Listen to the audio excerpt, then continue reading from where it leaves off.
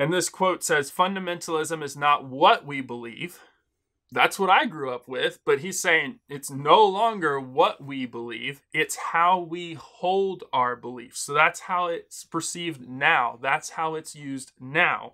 And then he goes through a list. Hey guys, Joel here, back to the Word. Today with a video that's been a while in the making. I've been excited about this topic, been doing some research and putting it together for you. Today's video is, what is fundamentalism, or who is a fundamentalist, and how has the use of those terms changed over the last 100 years, really from the 1920s until now. I'm filming this in the spring of 2024, and we're going to talk about this shift and change from it used to mean held beliefs to now how one holds their beliefs. So brief, why this video? I really became curious about these topics because I grew up with fundamentalism being a good thing. I was part of an independent Bible church preaching the Bible as it is for people as they are. I've talked more on my channel about this in my theological journey video, which you can find and listen to and watch. I also grew up going to IFCA youth conventions and doing Bible quizzing, which stood for the Independent Fundamental Churches of America. And so I grew up with it being a good thing, but I have noticed a change in the last couple years and just really wanted to put together some of the clips, some of the things that I've seen, put this out there and ask for really your help in tracing some of these changes, and would love your input. And so this video is going to trace the change from the 1920s to what fundamentalists and fundamentalism meant back then to really what it has meant and means today. And I would love your help in the comments as I discuss these things. I am not exhaustive here. I have not read a whole bunch of books on this. I've really just been picking up on clips, articles, and things, putting them together in a video, sharing them with all of you. And I would love your help to learn more about these and your personal experience along the way as well. I also plan to do a longer historical video on the 1920s era, the modernist versus the fundamentalist controversy. I plan to do that after I read Machen's book, Christianity and Liberalism. I'm hoping to do a read and reflect on this later this year, and I'll probably do a deeper dive into that actual historic era, but we're going to hit some of the high points in this video, what it meant back there to be a fundamentalist or hold to fundamentalism, and then how that has shifted and changed today. So the contents of this video are timestamped below, but here's the general overview. We're going to go over what changed, some of the first clips I saw that tipped me off that some of this had changed, and I wanted to do a video on this. We're going to define some terms and talk through the different terms and what I mean by them in this video. Then we're going to talk about historically held beliefs, what this meant back 100 years ago, 1920s era, what it meant to be a fundamentalist or hold to fundamentalism. Then we're going to talk about the shift and some examples, and then some current things and how it has shifted to how one holds their beliefs. Then I'm going to go through some applications and some summary points, and then resources used for this video. I'm going to put a blog post on my blog. I'll link it in the description with a brief outline that I'm going to use for this video with notes, and then anything I mention, I'll cite it and link it in that blog post as well. And then I would love your feedback, and I'm going to ask you some feedback at the end of this video. So with that, this is Back to the Word. My channel exists to equip and encourage you to read the Bible, good books, and have conversations that truly matter. This definitely falls in that final category because I think it's important as we use these terms,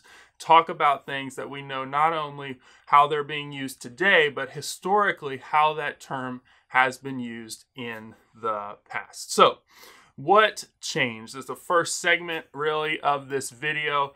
I heard some clips, saw some things, and I knew I wanted to do a video on this because I grew up with fundamentalism and being a fundamentalist being a good thing, and that has shifted. So the first clip I want to share with you guys is from Rick Warren. This clip comes from June 2023. He was doing a response video after the Southern Baptist churches voted at the National Convention to disfellowship from Rick Warren's church, Saddleback Church for ordaining 3 women pastors in May of 2021. If you want more on this story, I did a video on my channel. I'll link it in the description if you want my reflections on that actual event. But why I'm playing this clip is as a part of that press conference / video briefing he did after the SBC vote announced the results, is he talked about fundamentalism and what it meant to be a fundamentalist and how it has changed. And so let's watch this clip together. This is one of the first times I really noticed this had changed and become something different than I grew up with. A fundamentalist, the meaning has changed. Fundamentalist, 100 years ago, I would have called myself a fundamentalist because it means you hold to the fundamental doctrines of historic Orthodox Christianity.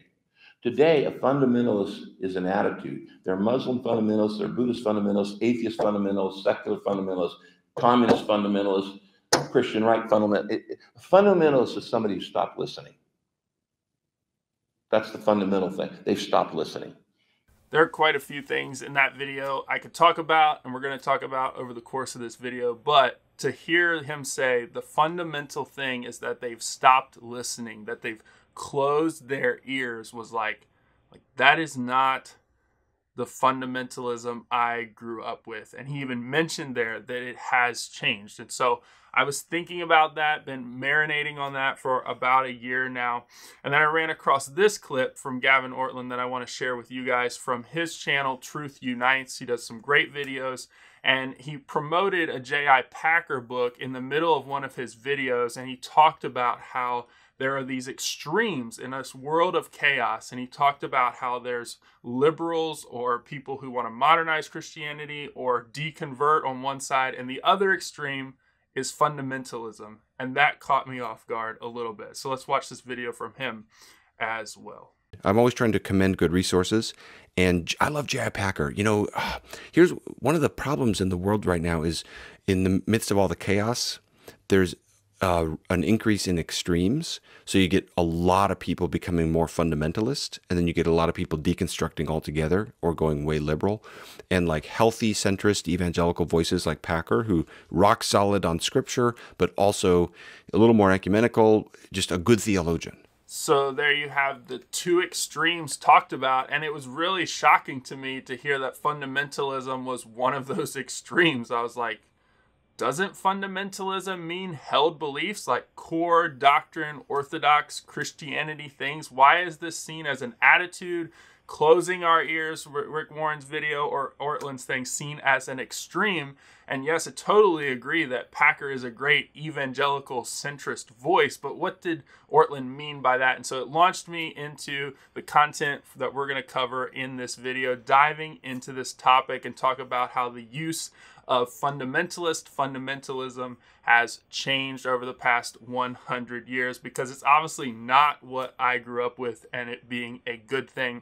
And I want to put this in video form and just share it with you guys and get your help along the way with any insights, articles, videos, books, things you can talk to me about. So even as I'm going through this video, if you're thinking of something, put it in the comments. I would love to learn about this topic with you guys. So next, let's get into defining our terms, because I think that's going to be important as we go through the rest of this video, which is going to be long at different points, but I wanted to dump all of these thoughts and just share what I've been thinking about and studying, because I think it's important for us to know this history and know how these terms are being used. So first, the fundamentals. The word fundamentalist or fundamentalism, or the ism associated with it, has its roots in the fundamentals, which come from the fundamental essays that were published between 1910 and 1915. We're going to cover this more in the historic section, but here's brief. Is from those essays, 5 key points of doctrine are identified: the inerrancy of the Bible, the divinity of Christ, the virgin birth of Christ, Christ's physical resurrection, and the literal truth of Jesus's miracles. You can hear them listed out in the DeYoung video that I have referenced there, and we'll hear some clips from that very soon. You also can get a pretty good listing of those fundamental doctrines and what's being talked about from the table of content in J. Gresham Machen's book, Christianity, and liberalism. Machen does not claim to be a fundamentalist, actually rejected the label, but as a Presbyterian who was holding to some fundamental doctrines as the Presbyterian Church was going through the modernist controversy, the table of contents in this book is really worth going through and looking and seeing some of those fundamentals as well. We'll cover the table of contents a little later in this video. When we're talking about a fundamentalist in this video, we're really going to talk about how that's a label given to a person, used of a person, and that's really changed its definition from the 1920s to now being 2024-ish era. In the 1920s, it was a person or group who held to certain doctrines they believed to be fundamental to historic Orthodox Christianity. Pastor Warren covered that in his video already. That's what it meant historically in the 1920s. But now we're going to cover in this video how it's really become and shifted to how one holds their beliefs. As Ortlund said in his video and has said in other ones, it's people who clamp down. So you have the two extremes, people who clamp down too much on their theology their convictions or the past, or they're too conservative. And then you have this other side where they're too loose and they either deconstruct or they become liberals. And centrist in the middle is what he pushed for. And so that's what it's kind of become now, is it's become how one holds their beliefs as being too tightly and clamped down. It's also a term that historically has always been thrown around and used of others. Lots of people do not actually own the term. It's used for people outside who say they are less conservative, less clamped down, or less tight than others. And so it's usually a label that's slapped around and used of others, and few actually own the label itself. Fundamentalism is the ism that comes from that types of holding those beliefs, but historically it's an interdenominational movement within evangelical Protestantism that dissented from the progressive theology within the mainline churches that was occurring during the 1900s. Modernist or modernism, when we use it in this video, we're talking about people who seek to modernize Christianity, to liberate it, to give people more freedom than that which was in the past or has historically been done. Also, separatist is going to come up here. It's people who want to separate just because they differ in one or different points of doctrine. They feel they need to separate instead of being together, even with some differences. They either need to separate in churches, ecclesiology, or in culture from the culture itself. We'll also talk about conservatives and liberals is going to come up multiple times in this video. We're not talking political when we use those terms. So we're really talking about conservative as people who want to look at the past and they say there are things that need to be conserved, be preserved, and be passed on to the current generations that are good. And we should conserve, preserve, and send those things forward and continue in those things and conserve the past. Liberals really comes from this idea that they want to liberate from the past and give people more freedom. And so we see that term used a lot, especially in the historical era we're going to talk about. And it's also worth noting here that the liberals who had infiltrated the church at the time really loved to operate in low visibility, which is how they got into the institutions, into seminaries, into churches for a long time before these issues came to a head.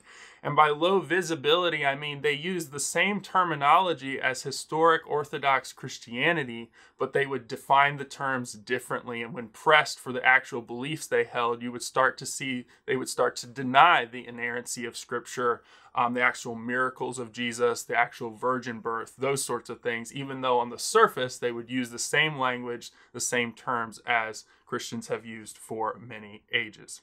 Also, the term evangelical is going to come up. This term really first arises in the 1800s as people from the Reformation and the Puritans started to die out, and people became more just going through the motions and belonging to a church or a parish. There were people who defined themselves like, we are people of the gospel who have been made new, who have been born again, people of the evangelical of the gospel. And that's when the term first comes up. And then it was revived during the Billy Graham era, which we'll cover a bit in this video, as a unifying term that you had moderate, liberals on one side and fundamentalists on the other. And Billy Graham comes in and really uses evangelical as a centrist middle ground to unify people, and we'll talk through that in this video.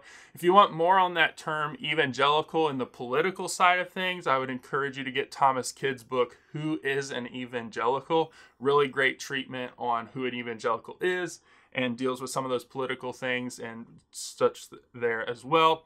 Historical, literary, a good book to catch up on or pick up if you want more on this term in that regard, what it's meant historically and throughout literature and it's been used. The Evangelical Imagination by Karen Swallow Prior. I have a review up on my channel of that work. She has some good chapters in there about that. The whole book's not about that, but some good chapters on the term evangelicalism and evangelical and what that means. Evangelicalism is just the ism attached to evangelical. And then I want to play this clip for you guys. As we finish this term portion, we talk about the conservatives versus the moderates, the liberals, the progressives, all of those types of things, those concepts. They're all very lumped together terms and very closely related. And so I want to play this clip by Dr. Al Mohler from Southern Seminary. As a Southern Baptist, I listened to his stuff a lot, and he did a really good interview with Westminster Seminary for a podcast on Machen's book, Christianity and Liberalism. And he talks about how they have combated some of these ideas in the past, and he uses some of these terms and talks about that these dangers still exist in the church today, just under different labels. And so I want to play this clip for us. The liberalism or modernism that Machen was addressing, those were words, and by the way, many of those words were used by the people themselves who were the proponents. They really were calling for Christianity to be entirely adjusted to this modern reality. They were really seeking to liberate Christianity from this incrustation of doctrine. Think of, Adolf von Harnack and others. This is the modern age. You got to get rid of this Procrustean bed of doctrine. And, that's just fast forwarded to where we are now. That's the logic of progressivism. And so, yeah, you see this right now. You see the same thing is going on. I'm simply going to say it goes by a lot of names: liberalism, modernism, progressivism, identity politics. You just go down the list. Wokeism, and, that's increasingly used by the right to describe the left, but the left invented the word woke. But nonetheless, the whole idea is enlightenment. That's just an urban slang for enlightenment, woke, awakened. The idea is that conservatives are in the dark, liberals are in the light, and so the dynamic is exactly the same. So there you have it, the enlightenment type of concept talked about. As we go throughout the rest of this video, I'll use some of those terms: progressive, moderate, or moderns, or liberals interchangeably. And we're really talking about this idea that historic Orthodox Christianity, the conservatives, are in the dark, and then it needs to be liberated, it needs to be modernized, we need to progress forward, we need to be awakened to a new reality. And the church has fought this battle and continues to fight this battle. And so I thought that was really a good clip from Dr. Mohler, just to kind of set, as we go through all these terms, what is the church battling against and what are we trying to hold onto, held beliefs, and to defend the faith. So next segment of this video, historically held beliefs. What has fundamentalism or fundamentalist meant historically? 1920s era, 100 years ago from when I'm filming this video. The fundamentalism essays, we're going to go talk through those, as well as the northern denominations as an example. I'm also going to talk about J. Gresham Machen, and then also mention the Scopes trial briefly in this historical segment. So we already saw in the Rick Warren clip that I played towards the beginning of this video from June 23 is that 100 years ago, he would have called himself a fundamentalist. He said because it meant something different. It meant someone who held to the historic Orthodox Christian beliefs. And so we see that arise from the fundamentalism essays, or the fundamentals essays, and the key points of doctrine. And so I have this clip up that I'm going to play from Kevin DeYoung, who did his Life Books and Everything interview with two authors who wrote the Oxford Handbook of Christian fundamentalism. And they talk about these 5 key areas of doctrine that arose from these fundamental essays and where this movement kind of got its name and its initial start and what it meant. So let's watch this clip together. You say in your opening chapter, this is page 5, the Christian Protestant fundamentalism that is the focus of this handbook can be traced back to the publication of 12 volumes of essays between 1910 and 1915, gathered together under the title The Fundamentals, written by a wide cross-section of evangelicals, bankrolled by Californian oil tycoon Lyman Stewart. The Fundamentals covered a broad range of themes, theological, devotional, practical, although not all took the strictly conservative line. And then you say 5 key points of doctrine were identified as under particular assault by the liberal and modernistic theology of the day. So 1, the inerrancy of the Bible; 2, the divinity of Christ; 3, his virgin birth; 4, his physical resurrection; and 5, the literal truth of Jesus' miracles. So there you have it, the 5 that kind of arise out of those fundamentalism or fundamental essays published between 1910 and 1915. I have them up there on the screen for you just as a reminder. The inerrancy of the Bible, the divinity of Christ. A point on that, Dr. Mohler, in the interview that I already shared part of, talks about how one of his first classes at Southern Seminary, the Southern Baptist Theological Seminary, as a student, liberalism had crept into the seminary so much to the fact that one of the first professors he had didn't even believe in the Trinity. They would say they believed in the Trinity, but they really denied the divinity of Christ, and it wasn't the Trinity that Orthodox historical Christianity believed in. And so that's the types of things that were going on during this era and that were being identified. 3, you have the virgin birth of Christ. Also, Christ's physical resurrection was being denied.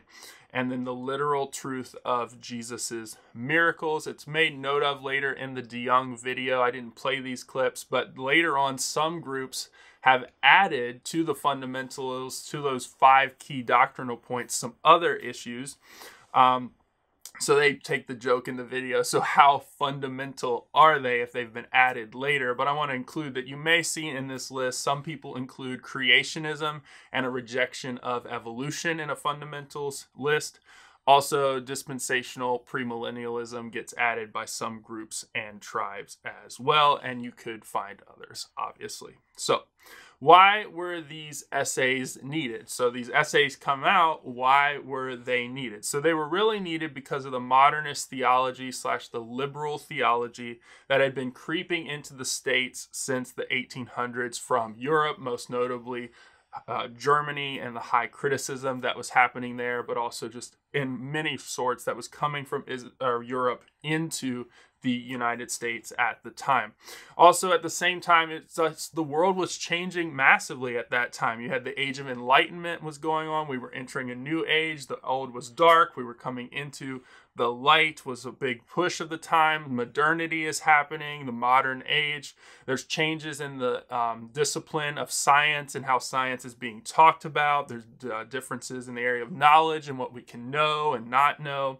And also the nature of truth was being changed. And all these changes were happening around the same time. And so in the 1920s, it came to a head. So this modernist, fundamentalist, different beliefs around Christianity thing came to a head in the U.S. in multiple denominations between the 2 world wars. And I have the dates up there for you. And it became known as the modernist or the fundamentalist and modernist controversy. And so you have right there between the 2 world wars, a lot of these things and discussions are happening in Christian denominations in the United States. And so for example, I'm going to talk about the northern denominations, both Baptist and Presbyterians, as an example for some of the things historically that were going on during this time. So one of the big things that happened, to drop kind of a marker for us, is Harry Emerson Fosdick preached a sermon called Will the Fundamentalist, or Shall the Fundamentalist Win? And so Kevin DeYoung has a great article on this sermon, but he preached this sermon. So Fosdick is a Baptist, and he preached it at a Presbyterian church on May 21st, 1922. And so he was a professor at Union Theological Seminary. He's doing pulpit filling for a Presbyterian church. and Manhattan to deliver this sermon. And this sermon that he gave in 1922 did not cause the division, but it cast a strong light on the division that was already there. And so both Baptist denominations in the North, or the denomination in the North, and the Presbyterians had to deal with this issue because of the visibility of Fosdick. He's one of the most popular preachers of his time. And so they had to deal with this. But it's been boiling for a while. It had been boiling in the Presbyterian world since the death of B.B. Warfield in 1921. And so Princeton Theological Seminary was going through a turnover, going through change. And so it would affect that denomination of the Presbyterians as a whole. And so J. Gresham Machen really steps forward in this time as a Presbyterian. And so he wrote his book, Christianity and Liberalism, about this time. I believe it was based on lectures he gave first and then developed in a book, and talked about the things they believed as fundamentals. He said, because he said Christianity and liberalism were two very different religions or things. You had people like Fosdick who were saying, hey, we don't believe in the miracles of Jesus. We don't believe in the virgin birth of Jesus, but we're still Christian. And Machen within the Presbyterian camp said, no, Christianity and liberalism. The and is the most important part of the title. He said it's not Christian liberalism. It's something completely new. It's something completely different historically in this time. And they could not be combined because that would break a new thing, and it would be no longer Christian. And so for Machen, there existed no such thing as liberal Christianity, for it denied the central doctrines of Orthodox Christianity. It is important to note here that Machen did not consider himself a fundamentalist, but he was happy at this time to have allies defending the basic tenets of the Christian faith. And so the table of contents for his book, which I have right here, which is an excellent edition from Westminster Seminary Press. It's the 100th anniversary one that I hope to read later this year. He goes through the introduction, but then he gets into doctrine and why that matters. The doctrine of God and man, so theology proper and anthropology, what we believe about mankind. He gets into the Bible, the inerrancy of Scripture, and also Christ, and then salvation, and also the church, and how fundamental and how core those things are to Christianity and what we confess about those things. At the same time that's going on with Machen, he ends up starting his own denomination, the Orthodox Presbyterian Church, his own school, Westminster Theological Seminary, his own mission board. We'll cover that in a later video, hopefully in the historical section in the fall. But at the same time that they're dealing with that in the Presbyterian camp and causing discussions about this modernist fundamentalist thing, the Northern Baptists were doing very similar things, but they really struggled to make some decisions. So from 1923 to 1933, so it was just a full 10 years, the Northern Baptist fundamentalists disagreed on the best strategy to counter the progressive trends in the Northern Baptist Convention. And so they started some seminaries, some schools, some unions and mission boards during that time. Some separatist fundamentalists from the Northern Baptist Convention left the church and started their own different types of churches. I believe that's where my church probably came from, very similar to people who thought that way. Started the Bible church movement in different ways, shapes, and forms that I grew up in. But some formed other Baptist groups. So the GARB was formed, the General Association of Regular Baptist Churches, in 1932. And so that's some of the history involved in that section. I could talk way more about it, but there's the brief overview of some of that. The Northern Baptist Convention actually fully dissolved over this controversy because they weren't able to counter the progressive move of theology within the denomination. Another thing to mention in the historic section, because it's important, is the Scopes trial of 1925, known as the Scopes Monkey Trial. So the trial was against John Thomas Scopes for teaching evolution in a Tennessee classroom. And so this really was the first big public thing played out on a public national stage of the fundamentalist-modernist controversy, not within denominations, not within a school, but in the papers. Everyone was reading about this. And it really set the modernists who said evolution could be consistent with religion against the fundamentalists who said the Word of God as revealed in the Bible took priority over all human knowledge. And so the case was thus seen both as a theological contest and a trial on whether evolution should or could be taught in schools. And so the fundamentalist groups ultimately won the trial. You can go read about this. It's quite the read. It's really interesting stuff. But the fundamentalists actually won the trial, but the trial revealed a growing chasm in America at the time between Christianity and the two ways of finding truth within Christianity at a time as it was perceived. So one biblical and one evolutionist. And so you have a way of finding truth that's biblical, and then you have it pitted against a way of finding truth through evolution, through science, through reason, and you see that growing chasm during this trial. And so way more about that could be said. Go find more online for those who want to read up on it. So the next segment of this video is the shift and shifting definition. So I talked about what historically fundamentalism and fundamentalist is, where it came from, gave some brief examples, could do way more, but moving into the shift that I've noticed and shifting definition. So we'll talk through some things from Billy Graham, John Stott, and the evangelical overlap. So first up, Billy Graham, his first crusade was in 1947. That's just 2 years after the end of World War II. So it's important to think about what's going on in the world stage as we get to some of these things that are happening theologically within churches. And so Billy Graham used the evangelical label as a label to unify people. And so we really see what Gavin Ortlund was talking about at the beginning of this video starting to form right here, as evangelical is seen as the centrist middle, and then you have the extremes of fundamentalism on one side and moderns or liberals on the other. And so as evangelicalism grew, it really started distancing itself from fundamentalism in the 1940s and 50s. Graham was a big part of that. And you see evangelical figures starting to distance themselves from fundamentalists and fundamentalism as a whole. And so one of those figures that tried to distance themselves from that was John Stott, who was an English Anglican priest and theologian, and he was a notable leader of the worldwide evangelical movement at the time. So I've already talked about Graham, who used the term evangelical, and Stott as well is an evangelical. And so I have this clip here from DeYoung again from this interview that I've already mentioned. And he's going to talk about how Stott wished to repudiate some things and distance himself as an evangelical from fundamentalism. And so we're going to get into how he was trying to do that in this video.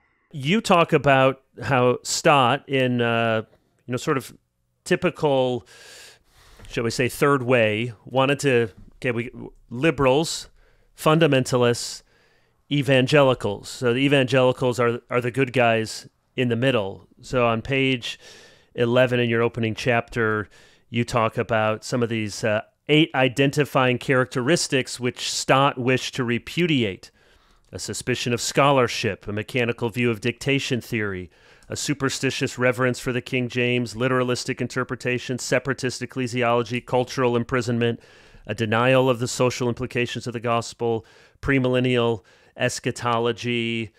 So, that resonates with how I think many people understand the difference between fundamentalism and evangelical. You said earlier, Marsden's was a fundamentalist is an evangelical who's angry about something. And I think you give the other kind of quip in the other direction. An evangelical is a fundamentalist with good manners. Really loved that clip and wanted to share it with you guys. So notable things from the clip is, first, DeYoung goes on to share that these are not so much, this list from Stott is not so much a definition of fundamentalism, but these are things Stott is saying his movement, evangelicalism, is not like. And so he's trying to differentiate himself from this movement, but there's lots of overlap here, which you saw him talking about. And so I already talked about I'm putting the list up there for you guys so you can see it again and pause if you want to know more. You talked about a suspicion of scholarship. So obviously Stott is saying his movement is not like these things, but fundamentalism is. So a mechanical view of dictation theory, a superstitious reverence for the King James, literal pluralistic interpretation of the Bible. If you want more on that, I've done a video on my channel on biblicism, of being too literal and some of the dangers of going that route. Check out that video if you want to know more. He talks about separatist ecclesiology, just dividing our churches over the smallest differences instead of staying together, cultural imprisonment, denial of the social implications of the gospel, and premillennial eschatology makes his list. So Stott, as a British evangelical, is saying, my movement is not like fundamentalism in these areas, which is worth noting, not because he's defining fundamentalism, but he's saying we're not like that. I also really enjoyed that they went on to give the quip from Marsden, really, that started it, that there's lots of overlap between evangelicals and fundamentalists. So he says a fundamentalist is an evangelical who is angry about something. Notice that even as this shifting time from Stott and Marsden as a historian is seeing that really if you're an evangelical who's angry, you're a fundamentalist. But it can be equally said that an evangelical is a fundamentalist with good manners. So if you're a fundamentalist with good manners, then you're an evangelical. And so we see that like the term can be applied to each person depending on how you're comporting yourself or behaving around your beliefs. If you're angry, fundamentalist. If you're a fundamentalist who's well-mannered, if you're well-mannered, you're evangelical, which is just interesting to think about how closely related they are, even during these shifting times and even during today. So that sets up our transition to current how one holds their beliefs is really what fundamentalism has come to mean today. Someone who's a fundamentalist holds their beliefs tightly, they clamp down. We're going to talk through examples in this section from Pope Francis, Dan White quote from Twitter/X, Tim Keller's 6 social marks of fundamentalism. I'm also going to bring up an Alistair Begg clip as well. So first, this is no longer a Christian thing. So fundamentalism is no longer a Christian thing. Pope Francis mentioned in 2019 that we must beware of fundamentalist groups. Each religion has their own. So it historically started kind of as a Christian thing, to my knowledge and my research, and now it's in all religions, according to the Pope. He says, he went on to say, fundamentalism is a plague, and all religions have some fundamentalist first cousin, which is very interesting. I already played the clip from Gavin Ortlund where he talks about clamping down. It's people who hold their beliefs too tightly, too conservative. They go to an extreme, and we already used some terms that people use for it, and we'll do more in the video to talk about bad terms and bad things that people do by doing that. I also pull up Rick Warren. We already talked about the first clip. He talks about the shift. It really is an attitude. He said fundamentalism is someone who stopped listening. And he talked about there are Muslim fundamentalists, there are Buddhist fundamentalists, there are secular communists. It's really someone who stopped listening and clamped down on their held beliefs. Also, Warren, in a famous Pew Research interview, I wanted to pull up these quotes, that he predicted that fundamentalism of all varieties will be one of the big enemies of the 21st century. And he actually made that prediction in 2005. I have the link there for you guys if you want to check it out. He says, now the word fundamentalist actually comes from a document in the 1920s. And he talks about that, and it's a very legalistic, narrow view of Christianity, which is just an interesting thing to say. And so we're just seeing here how people have said that it's in all religions, it's people who clamp down too hard or too conservative in their beliefs. And really, because of that, fundamentalism or fundamentalist, when it's used of someone, it's an attitude or an action. It's no longer about theological held beliefs. And here's the Dan White quote from Twitter. DeYoung mentions this in his video, which brought it to my attention. And this quote says, fundamentalism is not what we believe. That's what I grew up with. But he's saying it's no longer what we believe. It's how we hold our beliefs. So that's how it's perceived now. That's how it's used now. And then he goes through a list. And this list is nothing you want to reflect your held beliefs. He talks about absolutism in knowledge, self-righteousness in spirit, combative in dialogue, us versus them in orientation, demonizing other groups, policing ideological borders, using shame to ostracize. That is not the type of fundamentalism I want to be associated with, even though I historically believe it was a good thing. And so that's one of the reasons I wanted to do this video, to talk about this is how people see it today. This is how people use it today. And I'm like, wow, that's like quite the change there. To continue the Stott stream, I wanted to play this clip by Alistair Begg. This clip comes from a sermon he gave earlier in 2024. He's the senior pastor of Cleveland Parkside Church. He's been there for over 40 years. You might know him from Truth for Life. He got kind of caught up in a controversy over advice that he gave. He calls it the storm in a teacup, to a grandmother about attending her gay granddaughter's wedding and even bringing a gift. And so that's advice he's not given before to anyone else in his lifetime. It was kind of a one-time thing, and he's not even sure what he's going to do in the future. But it caused this firestorm, and he reviews his roots and talks about giving this advice with nuance. He talks about how he came from British evangelicalism and not American fundamentalism. And so I wanted you guys to hear how he talks about it, because I think it bears on how people use these terms today in a real world situation, just from a couple months ago. Now, let me say something that will be a little explosive.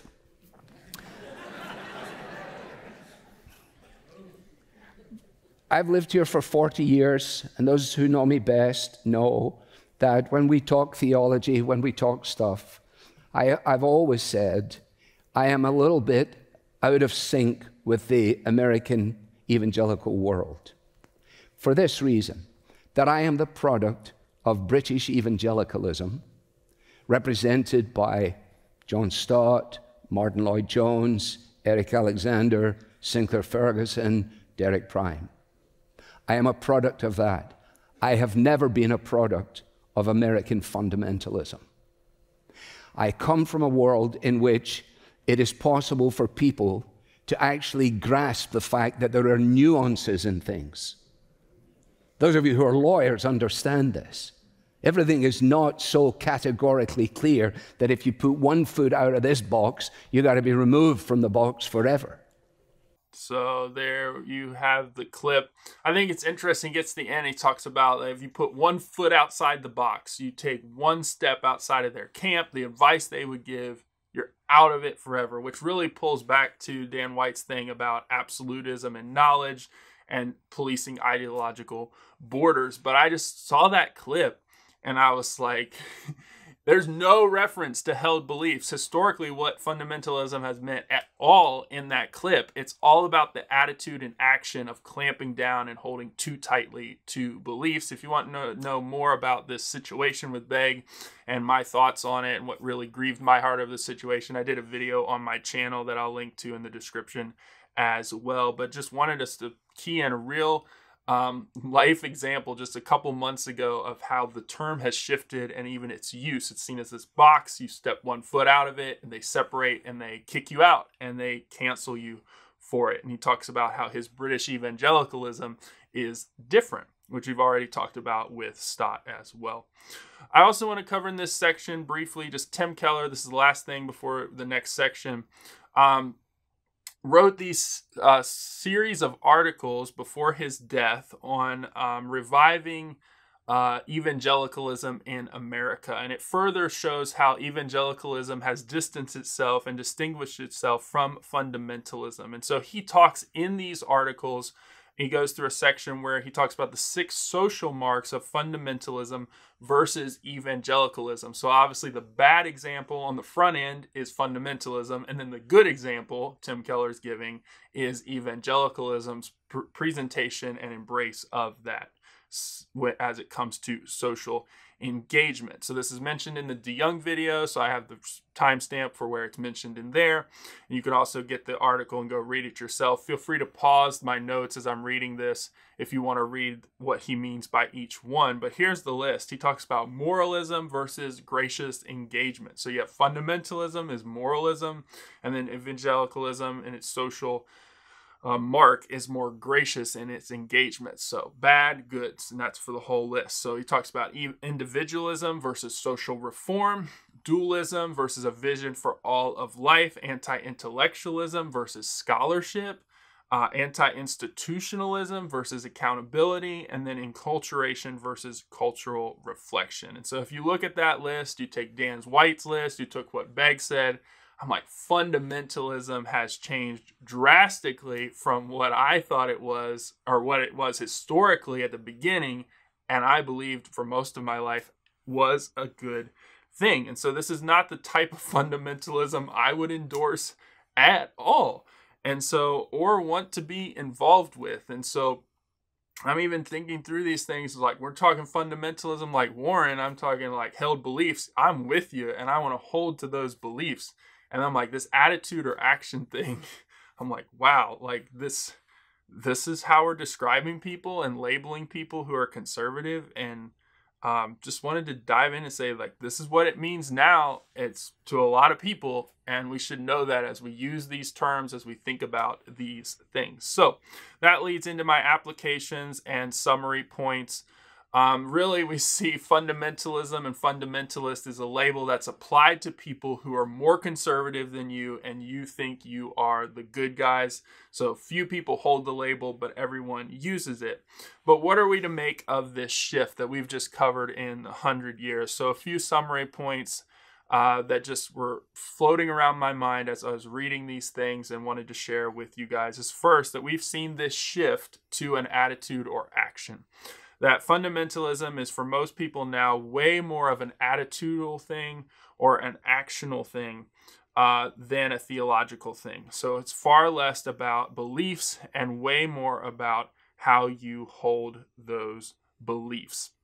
And so DeYoung makes that observation in his video, and I think he's dead on. We also see that it's a label consistently thrown around and used of others. There are very few people who actually own the label, and so someone will always be more conservative than you. So DeYoung makes that observation. I believe it's totally true, and that is often when this label gets used to paint other people / yourself and your tribe as the good guys, and to paint other people as the bad guys.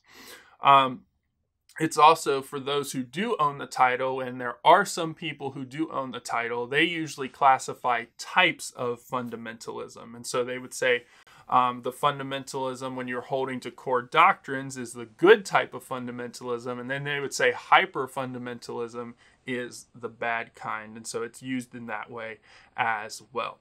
Also, fundamentalists, when examined, often fade into the mist. I like this observation in the DeYoung interview. They talked about that when you examine someone you believe to be a fundamentalist, you find often nuance as you drill deeper into their story, into their history, into their church, into their beliefs, and you discover that you are studying another evangelical. He's saying that someone may comport themselves, present themselves in a certain way or in a certain controversy and battle, and you're like, that's fundamentalist. And then as you dig into that person and their ministry and their history, you find out this is really just another evangelical, which is interesting to think about.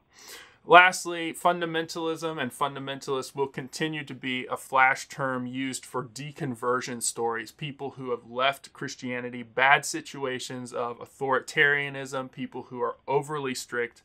But there are still real situations out there that hurt people. So these conditions, these things do apply. They do exist. And so these people who may be hurt by these things are probably still in our churches. And so I really enjoyed in the DeYoung video, they talked towards the end just about the fact that in our age of therapeutic, deism, and everyone wants to feel good, some people feel hurt by just historic Orthodox Christianity and its overreaction by themselves. And they talked about their deconversion story, and it's a buzzword, and it sells lots of books.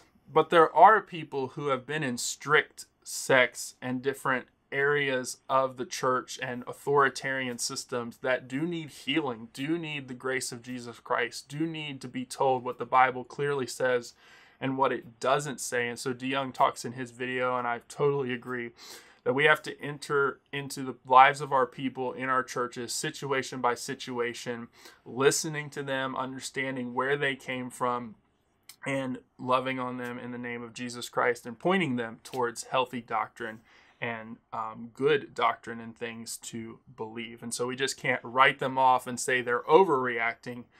We should love them where they are in our churches. So with that, resources used for this video, there's a list. I'll also link to, I'm going to do a blog post with abbreviated notes that I've been sharing during this video.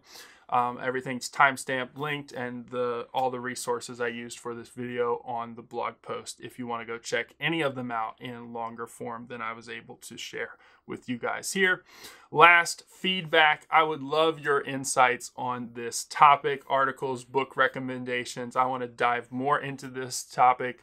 I really enjoyed studying this and how historically it's changed and running into these clips, and I'd love to learn more. If you have articles, clips, books, things I should read, I would love to learn with you guys. And so last, I plan to do a future video on the history segment, that 1920s era, specifically with the Presbyterians and Westminster Theological Seminary, once I read this book, Christianity and Liberalism, later this year. So with that, back to the word. Like, subscribe. If you made it to the end of this video, would love to hear about that, even in the comments. Until next time, continue to read, treasure, follow the word. God bless, and I'll see you guys soon.